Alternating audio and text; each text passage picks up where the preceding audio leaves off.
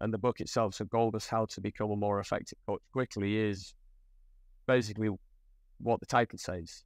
It's just strategies and tips and tools that you can use to become more effective at what you do. And my dad and I just had a conversation. He said, look, we're going on other people's podcasts, and while it's great, why don't we do our own? If we can add value, if 10 people buy this book and 10 people get value from it, then great. And within the first, I think it was like 24 hours in, it became a #1 bestseller, and it was a #1 bestseller for the first 11 months.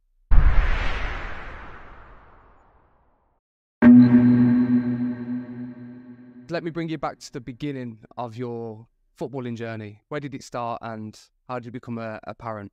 So basically from the moment I was walking, I was actually playing. I came from a footballing background. My dad played as a pro, and then went into coaching, which I'm sure we'll talk about during the podcast as well. He's still very heavily involved in the game, and my mum actually played for England. So two parents that were both footballers. They both played at a pretty high level, especially my mum. I'll say more so my mum. I'll give her the shout out on that one. So I think from an early age, I was playing and being around my dad, who was still at the time very, very involved in the game. I went on to be a player. I played in the academy system in England, and played as a scholar at Wigan. And to cut a long story short, I think from the age of 16 to retiring at 25, I couldn't stay fit. That was really the story of my career in terms of surgeries and injuries, etc., etc. And my body just wasn't able to take the stresses and strains of the game. And I think, unfortunately, some people are in that boat where they're just not able to play at a high level full time. So obviously I think if I was able to stay fit, I'd probably still be playing now, but the fact that I'm not obviously opened up other doors for me, and that led to coaching. So you mentioned your parents. Your mum obviously played, as you kind of mentioned, and then your dad was influential in terms of maybe your coaching pathway.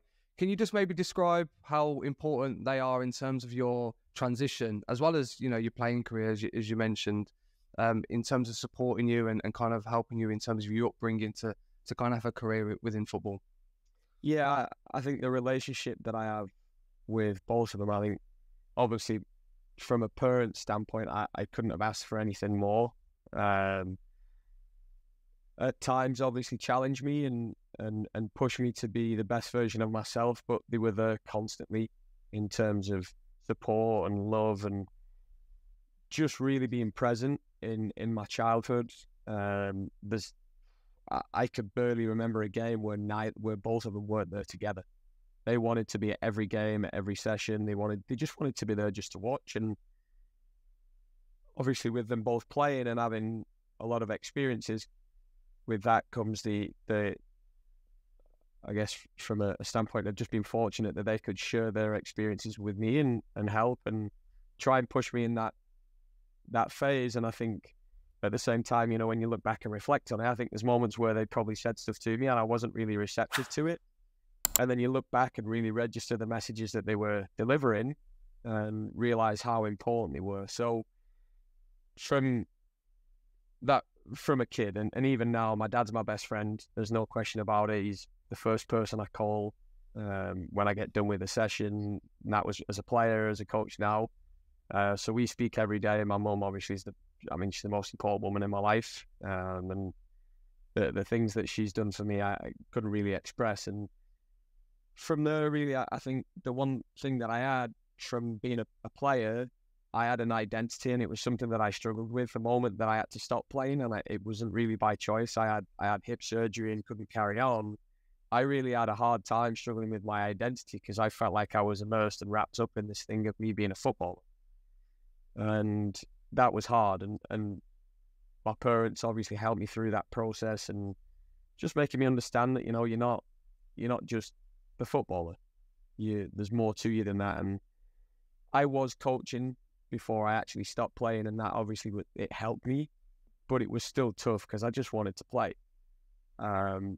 So the transition itself, while it was challenging, I think if they weren't around, it would have been way, way more difficult than it was. And I think when I was able to, after I'd had the surgery and knew that I wasn't going to play again, I got to a point where I was able to deliver and be on the grass and do more. And I think the time can be a healer. That as time went on, I really grasped the fact that I wasn't going to play again and wanted to be the best I could be at whatever it was I did. I actually, before I was coaching full time after playing, I had a pretty successful business that did very well, that branched outside of football completely. And again, my parents were there for that too.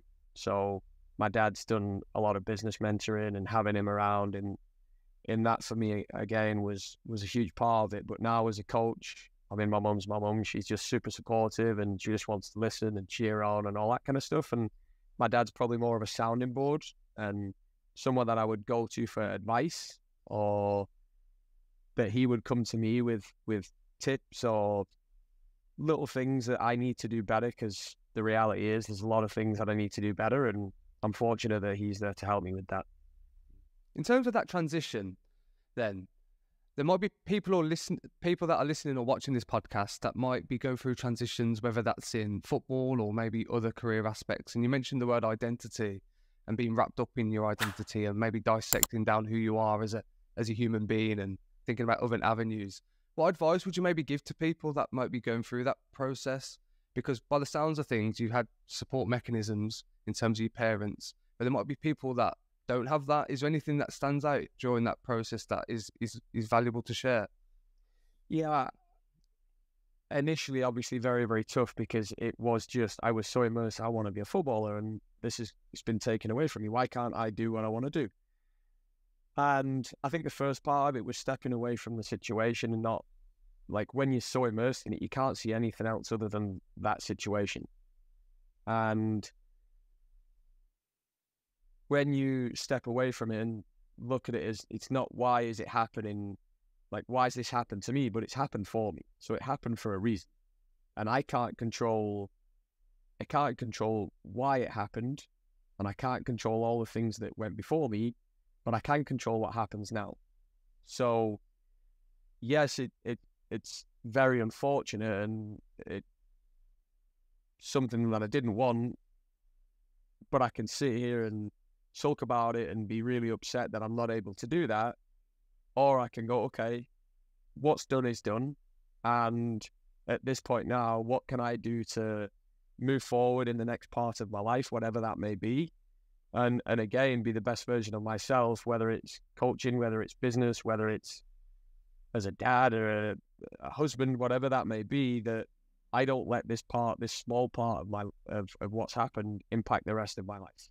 And that was something that I think throughout my life, I mean, I had so many injuries, surgeries, etc., and I was very good at compartmentalizing those things.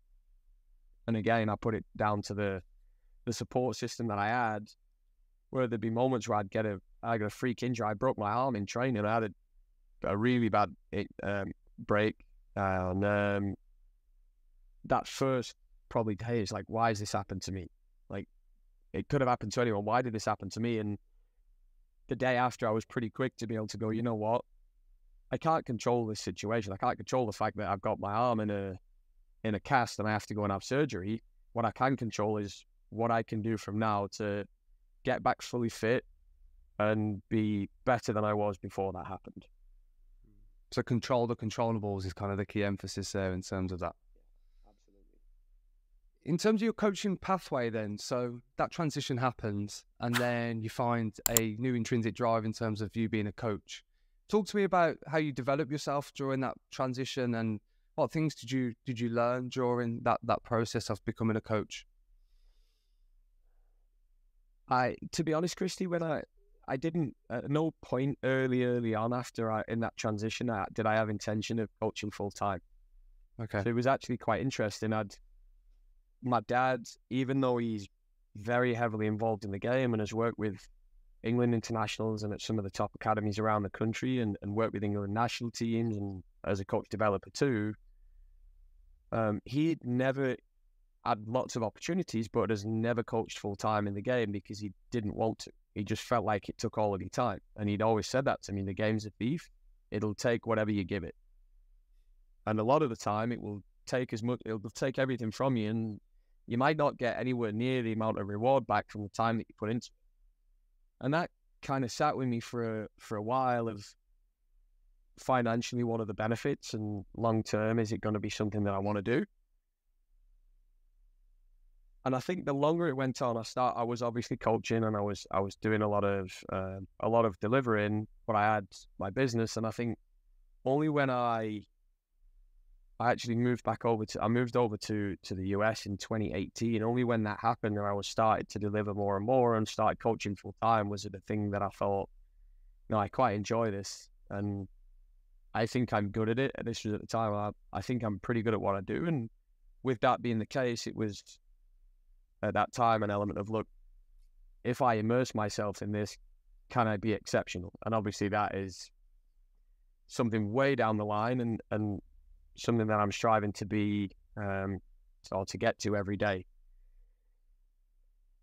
But it was never something that I set out to do right at the start. It was just something that I think organically happened, and the more I did it, the more I thought, this is something that I think I can push myself to be very good at. And obviously now I am absolutely full time. I'd say I'm full time times 2 in terms of the hours that I work, and I can absolutely relate to the comment that my dad said about it being a thief, because it will take everything from you, and sometimes you might not get as much back.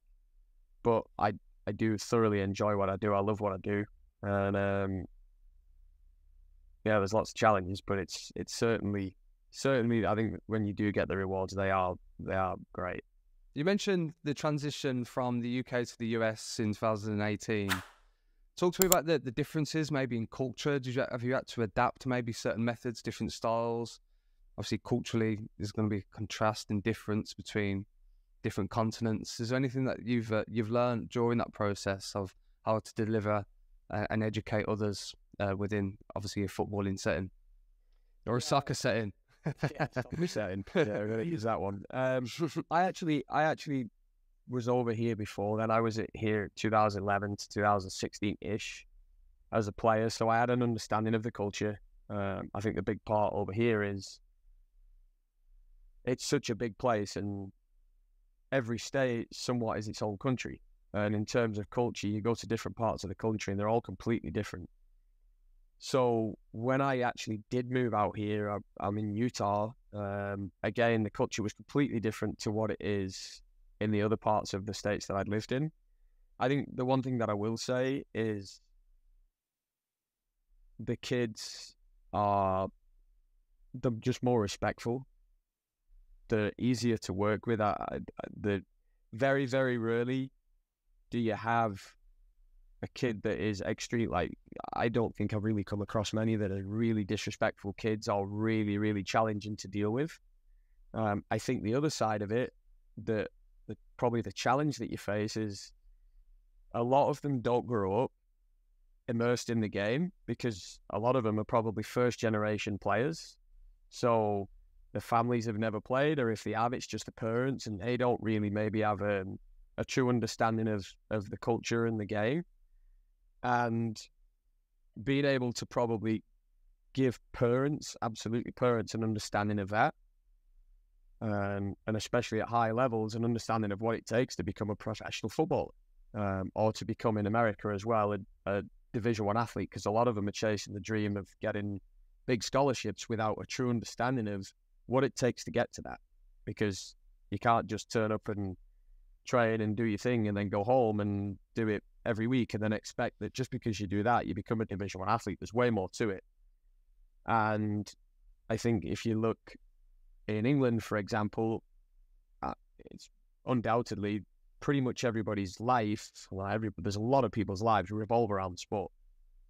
From a fan standpoint, from a kid growing up, kids just go out on the park and they'll just play football because that's just what they do, because it's the norm. And over here, you probably have to draw that out of them more. You have to give them more of an understanding of it, of what it takes. And of course, there are kids that are absolutely just intrinsically just so driven to get to those levels, but there's others that probably don't have anywhere near of an understanding of what it takes of they do of kids in cultures where that is the number one sport and what the life revolves around. It's interesting how you mentioned parenting and first generation. Is there an element of kind of from looking at it from like a welfare perspective that the parents let the players just play and there's a lot of freedom in comparison to maybe the UK, where you mentioned that cultural element and the social fabric element of trying to become an elite footballer because it's very much part of our DNA within the UK. Do you ever see differences in that regard? I'm just intrigued on that, just in terms of what you said. I wish they just let them play. Right, okay. But no, right, okay. I think, look, I think regardless of where you go anywhere in the world, you'll get both. So in the UK, you'll get the parents that do just allow them to play. You'll get the parents that'll be running up and down the touchline screaming and shouting.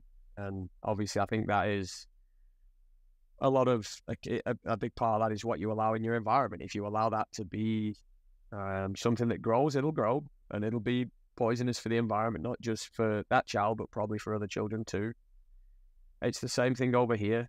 I think the reality is parents as a whole, and this is, I guess, if you were to put them all in a category, they know less because the game isn't as popular over here or they've not been brought up in the game. So you'll have people talking about it, but they don't really have a true understanding. And look, you get that in England too. I don't think there's no doubt about that. But yeah, I wish they just let them play. I think it's something that will probably go on forever in terms of obviously parents living vicariously through the children, playing the sport and wanting them to be a pro, kind of like I talked about. They want them to be a pro and they want them to do this and that, but probably also don't understand the impact that they're having and the negative impact that they're having on the children by pushing them when they probably don't need to be pushed. Yeah, absolutely. And again, it's just a conversation that I had with a few colleagues earlier in the week. And also, obviously, you see a little bit more of an emphasis on well-being, especially, in cases such as the Dele Alli interview that came out. And I know it's a different perspective, but it's, again, kind of focusing on that intrinsic drive and where that might come from and other factors from youth development that could impact that in terms of longevity. Just to add to that then, Dave, so if I think about maybe how you approach that as a coach, is there anything that stands out in maybe your attributes or your skills or your philosophy towards soccer in America that you've developed over time, or maybe you've had to change and modify depending on, for example, some of the cultural things that you mentioned and being a player and that transition as well, and your other mentors such as maybe your dad, as you said. Is there anything that stands out in terms of what you want to be as a coach? I want to be someone that people can look at and think that I care about them first and foremost, and that they know that I care about them and they know that I'm willing to go above and beyond and do extra for them, because I am and I will and have done that and will continue to do that. And I think that's first and foremost. I think that goes obviously way beyond the tactics or anything like that, that I want you to be the best you, and it's not just about on the field. So really big in terms of about the standards that are being set. So look, if you're going to rock up and go through the motions in the session, I'll be on you, and I'll be on you pretty hard, because I set the expectations with you at the start. And a lot of it is about, look, what do you want to be? Well, I want to be a pro. Okay. You want to be a pro. If you want to be a pro, you have to expect that I'm going to hold you to that standard. And if you drop below it, I'll let you know. And again, this depends on the level of the players you're working with. If you're working with what they would call in America rec kids, the lowest level where they just want to play for fun, great. And what do you want to do? I want to enjoy it. Great. Well, if you want to enjoy it and that's why you're here and that's the expectation, then my standard is to obviously help you as much as possible enjoy this experience, and I've got to tailor that to you. But in terms of the players that I work with, you'll ask them, what do you want to be? I want to be a pro. My next step is to be a pro, or my next step is to get a D1 scholarship. And again, like I've said, if you fall below that, then My responsibility is to tell you. And if I were to allow that to happen, allow the low standards to happen, I'd be failing them as well. Because if you're going to tell me that and I don't hold you to it, that's on me too. And I think the standards you set are the standards you get in those moments. And it's important that I am able and capable of letting people know, and then I go back to the stuff about letting them know that I care about them and that I'll go above and beyond for them. Well, if they know that I care about them, I think I'm in a better place to let them know if they drop below. And it could be anything as simple, because like I said, it's not just on the field. If you rock up and you waltz in and go through the motions in the session, I'll tell you there. But when you're leaving, if you leave your trash, the rubbish and all the bottles or whatever, and you walk past things that need to be picked up and you don't do it, again, in terms of being a person, I think that's about just being a high quality person, because that goes way beyond the field, or way beyond the game. And the vast majority of players I work with, they're not going to be pros. We know that. They know that. We've told them. Obviously, they can have the want and the will to do that, but they won't. But if we can tee them up for the next part of their lives, if it's not football, if it's they go into business or they go to college or whatever, that they can take some of those lessons about being a high quality person. And I think that is success. Yeah, definitely. I think just to add to that, I think the transferability of skills, so you mentioned on and off the pitch, is important in terms of the key pointers within that point. And also you mentioned defining what success is. Do you ever feel like that you have to maybe over time, have you redefined that? Because you mentioned that not many make it. So is that something that's kind of changed over time for you as a coach? Yeah, I think success is relative. I think in terms of success, it's who are you working with, what age are you working with, what's the level, what's the expectation, and having an idea of all of those things then gives you the scope to define what success is. And yes, it changes. I mean, one of the groups that we have, we've got an under 20 group. Well, the next step for those boys is either to go and sign a pro contract or to go to college. And I know there's obviously people talk about results. Well, if results weren't important, we might as well just take the 2 goals up and play possession. So results are important.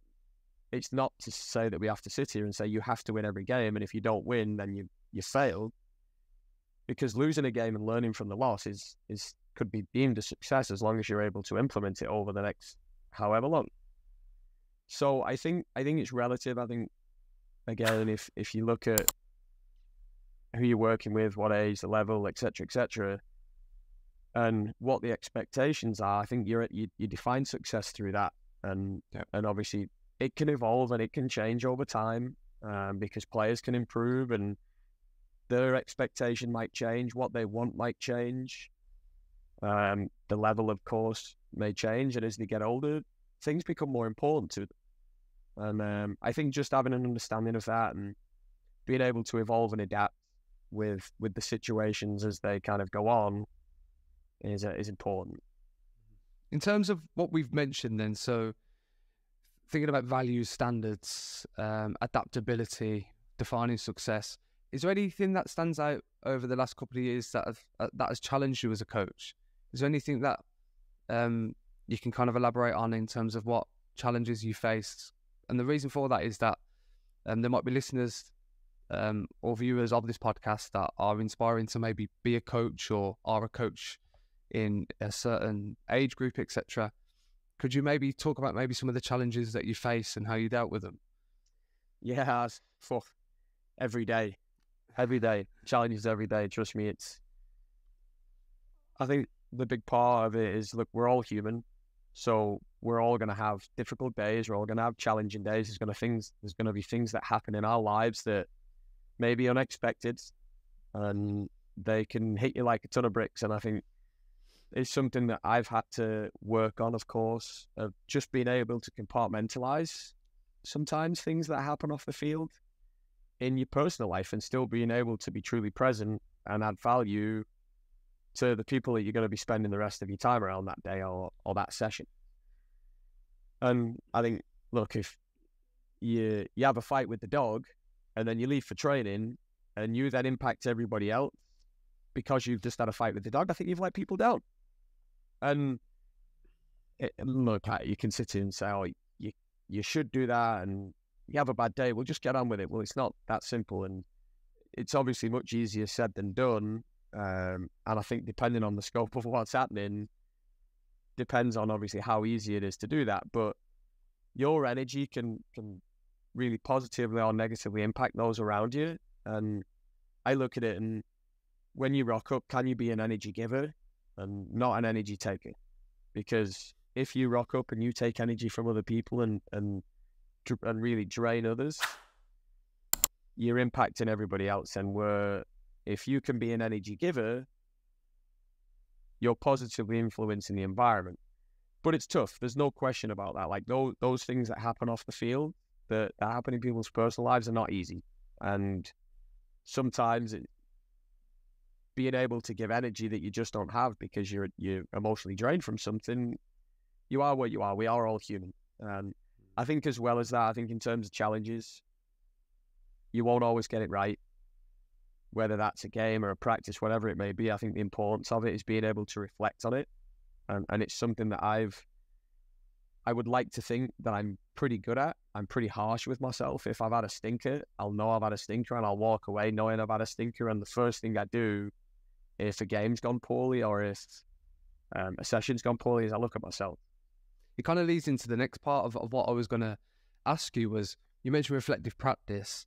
In terms of maybe adapting to different types of groups or educating yourself and thinking about different types of learners, etc. Is there anything that you utilize? Obviously, the emphasis there was reflective practice, but is there anything else you do to kind of develop yourself if those bad moments happen? Having a sounding board. So again, I'm very fortunate that I have my dad to bounce off. So for me, if I've had a stinker and I know I've had a stinker, I'll speak to him, and it could just be a little tidbit of information. There's other people I'd have around. The other person that I work with at the club I'm at is top, and we have a very, very good friendship, and we also have a very honest relationship. Whereas I've had a stinker that day, and I know I've had a stinker, I'll ask him for his advice or ask him what his thoughts are, and vice versa. When he's in the same boat, he'll do the same with me, and I feel like we have that honesty with each other where we can challenge each other. And being able to draw from that. Obviously, if you're talking about reflection and being able to see what went differently or what could have gone better, you go, well, you have cameras up, you record the sessions, etc., that you can then reflect from that standpoint. But not everybody's fortunate enough to have that. And if you don't, I think the first part of reflection is being able to look at yourself. And to give you an example with it, if you've got a game and the team turn up and they're very flat and the performance is very flat and there's no energy, well, the first thing I would look at is why were they flat and why didn't they have energy? Was that me? Was it the way that I turned up to the game? Was it the team talk that I gave them? Did I not project enough energy to them? Did we not get something right in the warm up? Whatever it may be. And sometimes there may not be anything other than, look, kids get flat sometimes, or they get overwhelmed, whatever the situation. But I think it's important that you look at yourself before you then start pointing the fingers at others for why things didn't go right. So an element of self-awareness then in that process. And just to add to that, you mentioned having good people around you. You know, you mentioned your dad as a mentor and other colleagues. When is the moment where you kind of take their advice on board? Because sometimes you might go with gut instinct or have a feeling about a certain situation where you think, okay, I need to input that. But again, having that sense of reflection and probably emotion as well. You mentioned that in terms of maybe feelings going into training, etc. How do you know when to turn to those people or utilize some of the information that they might give you, or at the same time know that you need to maybe trust your own thoughts? How do you find that balance? I think it comes just over time and through experience. I think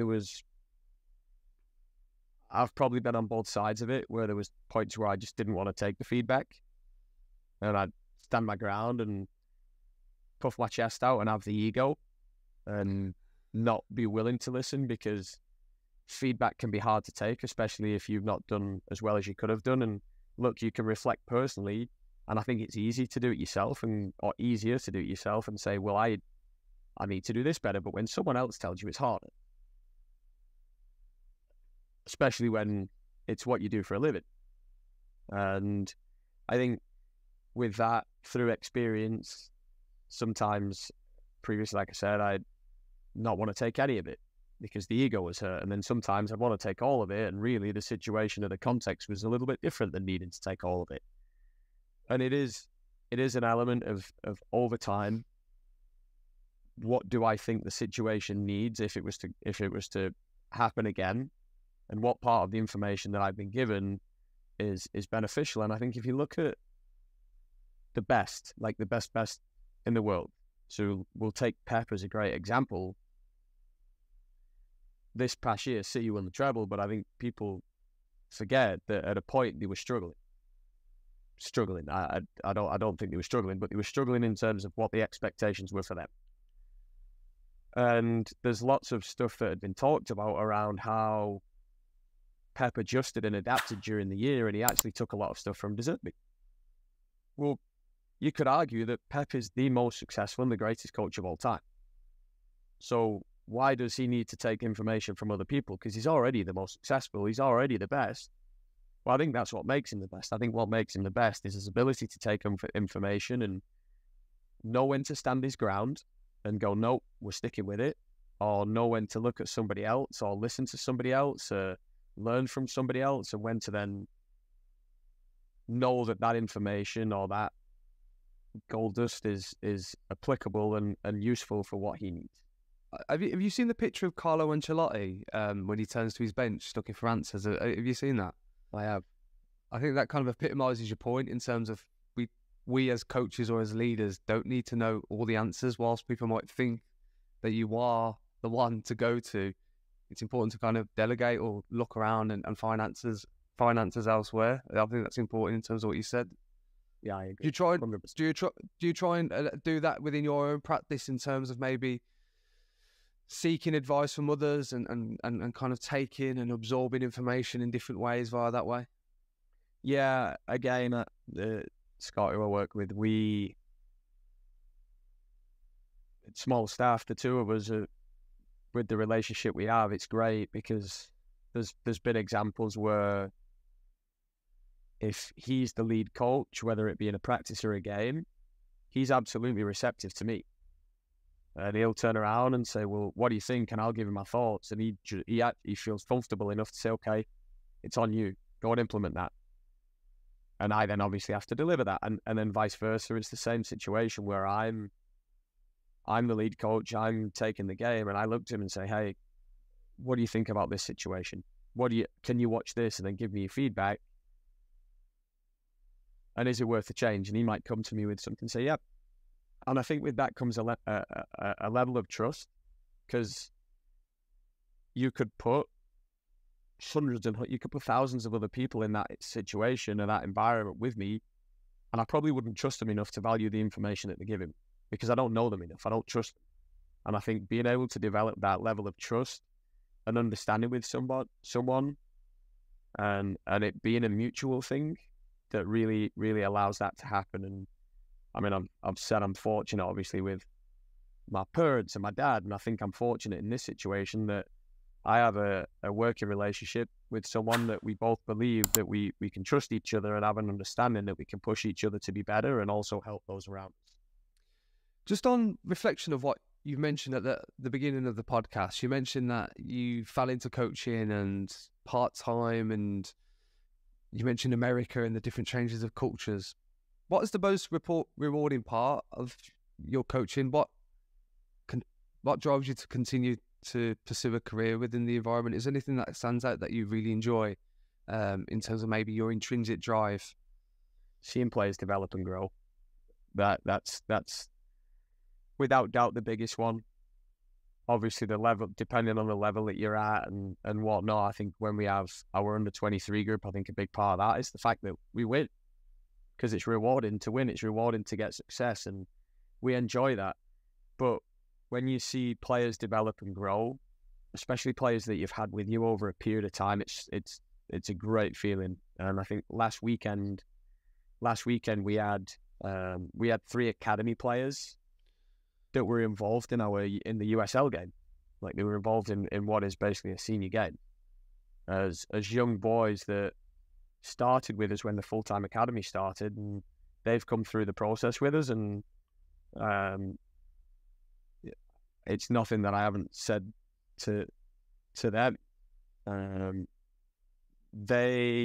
We've obviously given them certain tools. We've given them a platform to do certain things. We feel like we've helped them as players, but they committed to the process.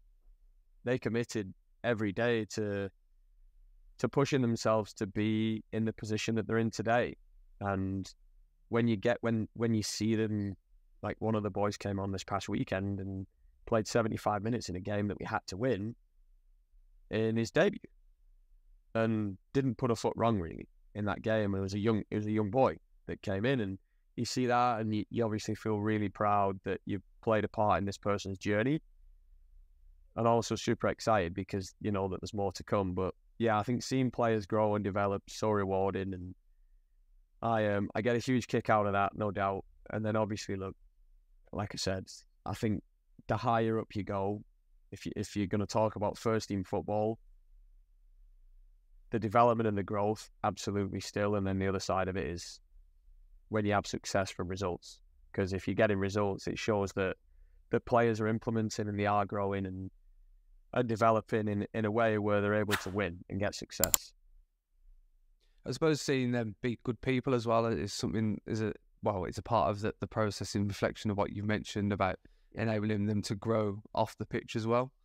Yeah, that side of it, Christy, it's something that, like I said, the vast majority are not going to play beyond a certain level. They're not going to play pro. It is what it is. But we are big, like really big on, we travel away a lot. Well, when we travel away, we cater food into the hotels. And at first, it was a constant reminder, hey, when you get done, make sure you clean the area. And having to look around and check, look, you've just left food on the table. Like you've just had spaghetti and meatballs and you've just left sauce on the table. Not acceptable, because it wasn't like that when you arrived. To you fast forward down the line, that you go away with the group and you don't have to say a word to them. So the food arrives and they're all very respectful of the environment. They get done, and you see boys that are wiping the tables down, and they've gone and got napkins and tissues and cloths and everything from the hotel staff so that they can clean the area up. If there's anything on the floor, they're cleaning it up. And I think when you see that side of it, again, I talk about stuff going way beyond football. That's the stuff that goes beyond football, because I think having a respect for those around you, for the environment, for your teammates, for the staff, for hotel staff, you go to the hotel, you should be saying please and thank you, because it's important, because someone's serving you. And whenever you go through your life, I think having those, they're prerequisites, they're non-negotiables. You do it, you're not going to find yourself here. We've had players that are not here, not with us, because they've not done that. And that's football aside, because there could be some extremely good players that just don't get that right. They won't be with us, because it's important. They're non-negotiables. Yeah, it's a very good point and an interesting point, and it's probably an area that we don't really see as spectators looking in, fans looking in. But in terms of those different aspects to set the culture and an ability to perform on off the pitch is important. One thing that I was going to ask you, and a bit of a layer in terms of how you develop yourself as a coach and the people around you, is the implication of technology and new technology.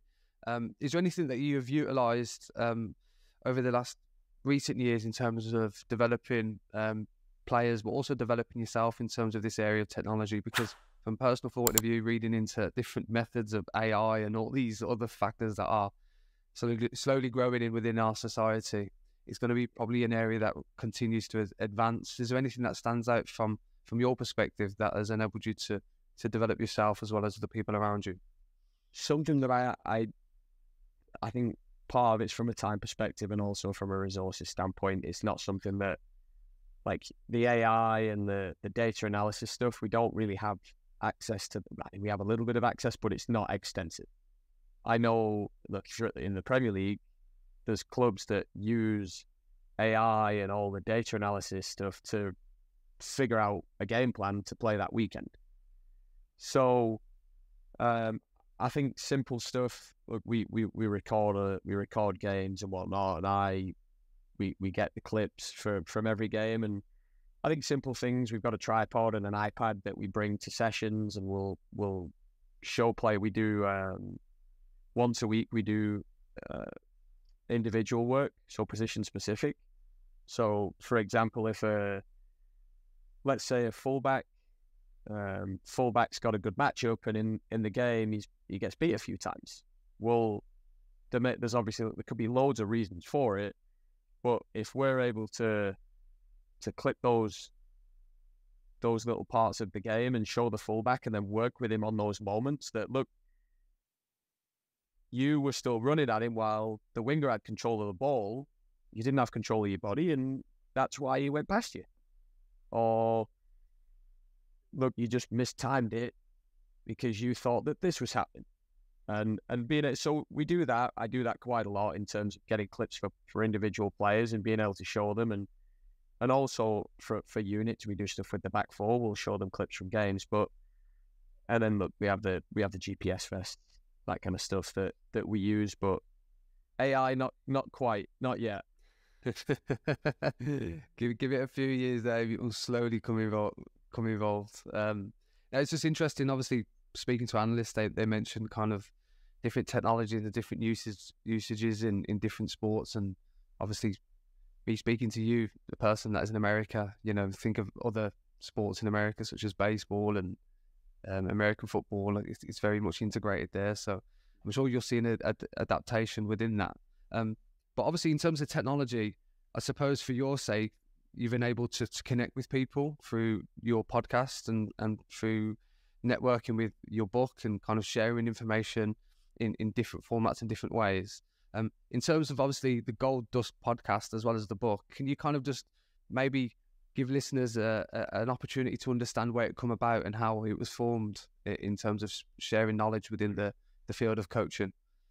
Yeah, it started, so that the journey itself in terms of writing the book started in 2019. So I was actually going through a visa process, and my dad and I we'd been on a course, a language course, and I think I mentioned the stuff about the language course. I think that just having an ability and a scope to know more than just football is important, and being able to have a wider span and a wider variety of qualities to your armory is important. And we both went, like I said, on this language course. We came off it, and I was actually heading over to the States for a couple of weeks. My dad was heading back up to Wigan. He was in London at the time, and we're on the phone. He just said, "Look, I want to write a book," and it's something that I thought about too. And without hesitation, I just said, "Look, I'll help you. I'll do it with you." And we knew what we wanted it to be about, and the book itself, so Gold Dust: How to Become a More Effective Coach Quickly, is basically what the title says. It's just strategies and tips and tools that you can use to become more effective at what you do. And it's not just for football, it's sports, it's business. And what we did was we got 12 people that we interviewed that are involved in different sports that shared similar values and beliefs and ideas as us, transcribed it, and then compiled it all together. So we got the likes of Mick Beals in the book, who's now at Rangers. A friend of ours, Justin Holbrook, who was the most successful, I had the best winning percentage of any coach in rugby league history. Martial arts world champion, who's now he's now a martial arts coach, world champ of several world champions. So, and then people like Darren Moore, who obviously just got promotion with Sheffield Wednesday. So you get all these people in the same room, so to speak, and find out what it is they do to be successful, because they've all been successful in their own right, and go, okay, what do they do and how do they do it, and how does this match up with where we are at and how we've had success, or how we see things in terms of language piece of it, the communication piece of it. So like the language course that we've been on, it's something that had been in our lives for a long, long time. It was basically just a refresher. And doing the course basically gave us that little bit of motivation to go, we need to talk about this, because a lot of the way that you operate with people is based on the language that you used and impacting people's neurology. So I could say certain things to you and impact your neurology either positively or negatively. I could say something to you and put you in a bad mood pretty quickly, and vice versa, I could put you in a good mood. Well, if you're able to know how to do those things at that point, you're able to impact people and influence them. And if you can influence people with integrity and influence them positively, then I think you straight away you're putting yourself in a place where I guess where you just can influence. So the book, that's where the book. I mean, that's really where the book's at. That's what it's about. There's obviously a lot more to it than what I've just said, but there's lots of tools and strategies and tricks as to how you do it. And I think from my standpoint, from a learning standpoint, it was the best learning experience I've ever had, because I had to immerse myself in the writing of a book. I did all the writing. My dad would obviously read stuff back and give his thoughts and ideas, etc. And then I'd go back to the drawing board and I'd get back to it, and spent countless hours doing it while I was still coaching, while I had my business at the same time. So I was obviously very, very busy, but it was worth every moment. And obviously what's come from it since then, I think when we wrote it, when it got released, you'd think, oh, well, is anyone going to buy this thing? Is anyone even going to bother that we've wrote? Is it going to impact anyone? And we kind of looked and said, look, if we can add value, if 10 people buy this book and 10 people get value from it, then great. And within the first, I think it was like 24 hours in, it became a number one bestseller, and it was a number one bestseller for the first 11 months. And kind of pretty hard to comprehend that you've put this piece of work together that all of a sudden around the world is being well received and was being read by Premier League managers and coaches in different sports that are coming to us and saying, hey, we read the book and it's really impacted us. And I think the one, so Craig Brown obviously passed away a few weeks back now, and he actually read the book. So after it came out, he read the book and he came back to us and said, if I'd have had this book when I was coaching, I believe I'd have been better at what I did, because the impact that it's had on me since then has been it's been massive. So we ended up asking him if he was willing to put that into a foreword. So he ended up writing a foreword for the book for us, and we just re-released it. So yeah, it's obviously it's very rewarding when you get that kind of feedback. And even now, look, someone will reach out to us that's just starting out in coaching and they'll say, look, I read the book and it's really helped me and I feel like I'm getting clarity on stuff. And it's a great feeling. It's been fantastic when people do that. It's still rewarding. One question that I wanted to ask in terms of writing and the process of writing, and I think you kind of alluded to it a little bit then in terms of that imposter syndrome of not knowing where this might go and who's going to buy it. And you mentioned if 10 people buy it, then it's a success in our eyes. But I presume that was a kind of a trait that occurred during the process of writing. How did you find that? How did you find the whole process of trying to get stuff down and trial and error and balancing businesses and career in coaching and all those other facets that take part in life? How did you find that? It was challenging. I do have a very obsessive personality with stuff. So people joke about it. I have friends that joke about it. My family joke about it. Like if I find something that I like, it's all in. Like if I find a chocolate bar that I like, I'll never buy another chocolate bar. I'll just eat that chocolate bar and I'll probably do it for 6 months and I won't touch another one. And I'm all in. It's either all or nothing. So if I'm going to do it, I'll either fully immerse myself in this thing or I'm out. And if I feel like I can't give everything to it, then I won't even start. And I think during that process, the one thing what I did, I actually told people. So I kind of put myself under the gun a bit. I said, yeah, I'm writing this book. Writing a book about. This is what it's going to be. I told quite a lot of people. And part of that was I said that I was going to do something, and I'd now told a lot of other people that I was going to do it too. And if I didn't, then I think I'd be looking at myself, well, look, you failed in that one, and kind of set myself up a little bit. But I think I enjoyed doing it. I think that was part of it too, because I think to write something and spend so much time on it, because there have been thousands of hours spent. I know thousands, that might be an exaggeration, but there's definitely hundreds and hundreds of hours spent doing something. And of course, there were days where I'd go in. I wrote the whole thing in a Starbucks, and I had my seat in the stand. There'd be days I'd go in and sit down and look at it and go, this is miles off. Don't even know where this is going.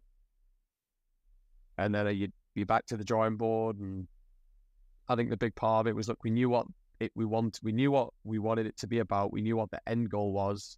It was just how we got to that and what the overall content was and how you piece that content together in a form where others could read it. And I think the first part, honestly, was you have to pick up a pen and write, because you can have the idea in your head, but if you never pick the pen up, or nowadays, obviously, if you never open the laptop and start typing, it's always going to be in your head. And it was something that every time something came to my mind, I'd type, or I'd put it on my notes on my phone. If I had a pen and paper, I'd just write. And obviously over time, you start formulating this thing that starts piecing together, and you finally get to a point where you look at it and go, you know what, I'm actually pretty happy with this. I think we've got it to a good place. And even after it came out, we redid it because we weren't totally happy. And I think that's just part of it. I think things change and evolve and adapt. And again, that's part of the process of just being able to look at something and go, still got to work on this. It's still out. Never going to be perfect.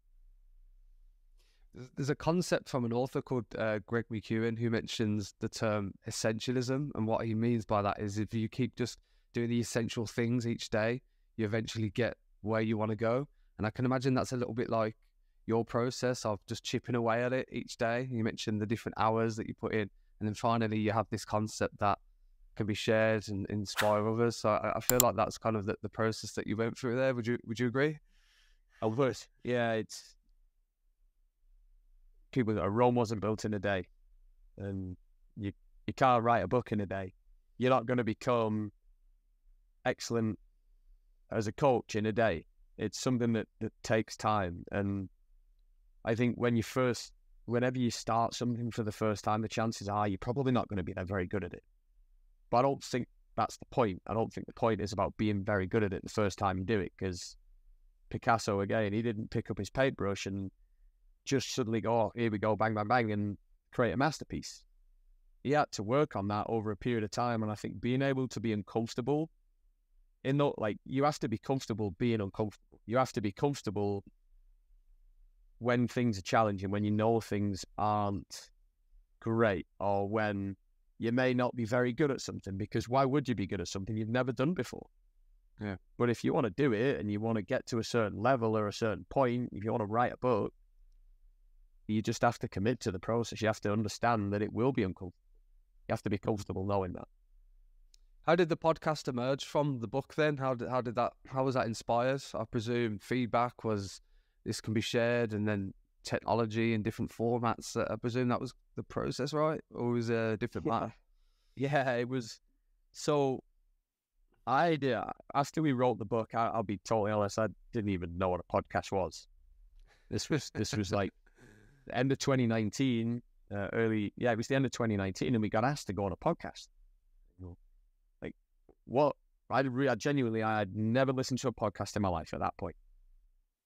And from there, we started doing more and more. We got asked to go on more and more podcasts, and then COVID hit, and the world turned digital. And even we were locked down over here, but it was nowhere near to the extent that you were locked down in the UK and other parts of the world. But we were confined to our houses. And my dad and I just had a conversation. He said, look, we're going on other people's podcasts, and while it's great, why don't we do our own? And get guests on that we believe will add value to other people. And we're now 9 episodes in, We release them every other week. It'll be 4 years this coming spring. Where are we? 20? Yeah, so it's like 3.5 years now of the podcast being out and us bringing on guests from all over the world, from different backgrounds, from different sports. And selfishly, obviously, from a CPD standpoint, it's been incredible for me because I have the opportunity to be in a room with great people, or in a room, so to speak, with the technology, but I have the access to that and can pick the brains and can ask questions. And then at the same time, obviously, we're able to provide value to people that listen in and want to continue learning and growing on their journey too. Dave, my final question very much summarizes and reflects really upon what you've done already, but I want you to maybe put yourself in the future.